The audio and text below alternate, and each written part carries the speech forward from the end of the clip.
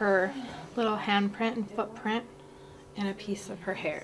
All Jennifer Blaze has left of her baby daughter Madison are keepsakes, photos, and memories of a life ended so very early.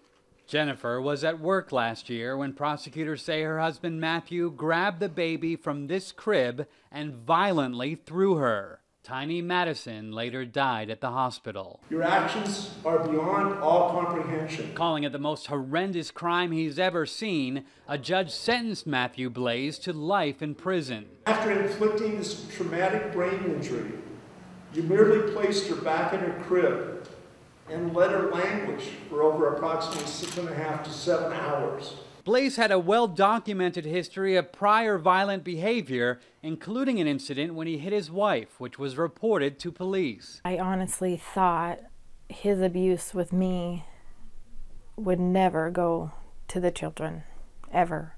And I thought with him being an alcoholic, I could save him, and I lost, because I lost my daughter. Jan Collins, too, knows about loss. She keeps busy tending to her blueberry farm, but thoughts of her lost grandson are always present. I'm always imagining that he's there too. Baby Ethan was killed nearly 3 years ago when his father violently threw him into a chair to get him to stop crying. Ethan's grandfather held the dying baby in the hospital. He was so vulnerable, and he had been, we had let him down. So much, all of us. To make matters even more tragic for this couple, the man convicted of killing their grandson was their own adopted son, Gordon.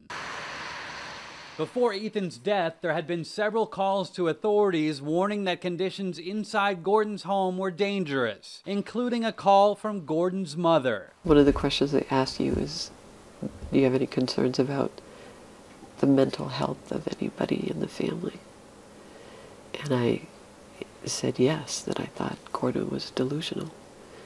And then they asked me to explain that, which I did. And then it sounded like oh, well, that's not real delusional. Unfortunately, these cases in Montana and Maine are far from unique. An AP investigation found more than 750 children died during a 6-year period while they had open files with the very child welfare agencies that were supposed to keep them safe. And these are children who are punched, beaten, thrown out of windows, set on fire, starved to death, left alone in their homes when they're 2 and 3 years old.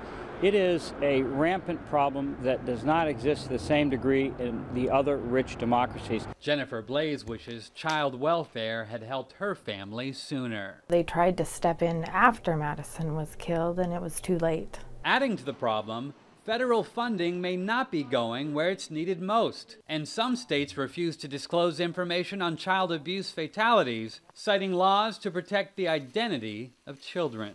Haven Daley, Associated Press, Butte, Montana.